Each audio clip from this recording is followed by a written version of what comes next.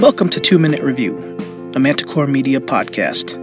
I'm Michael Navarro, and today's film is The Peanut Butter Falcon, starring Shia LaBeouf, Dakota Johnson, and Zack Gottsagen. Newcomer Gottsagen plays Zack, a 22-year-old man with Down syndrome who runs away from his nursing home to pursue his dream of becoming a professional wrestler and train with his hero, the saltwater redneck. Along the way, he meets Tyler, played by LaBeouf, a troubled fisherman who's trying to escape his former life. The two embark on an adventure reminiscent of a Mark Twain novel, while being pursued by Zack's caregiver, Eleanor, played by Johnson. Every year during awards season, there are movies that receive numerous nominations, yet the general public has never seen or heard of them. This will be one of those.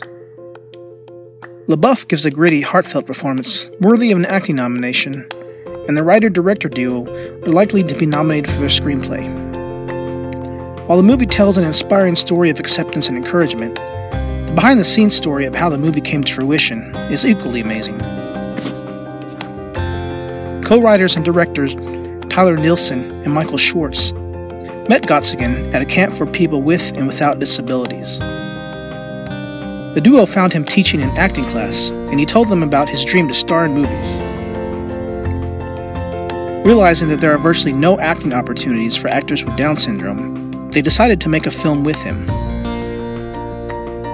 After filming a proof-to-concept trailer and sending it to random studio representatives via email, it was a DM response to a random post by Josh Brolin in which he said he wanted to help people that set their project in motion.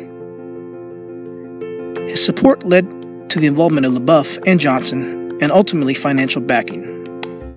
This is one of those movies I didn't expect much from, and it ended up being one of my favorite movies of the year. It scores an easy A.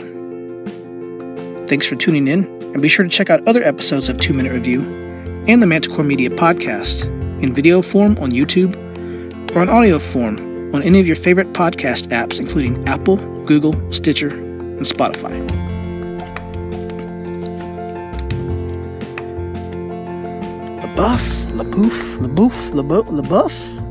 LaBeouf, something like that.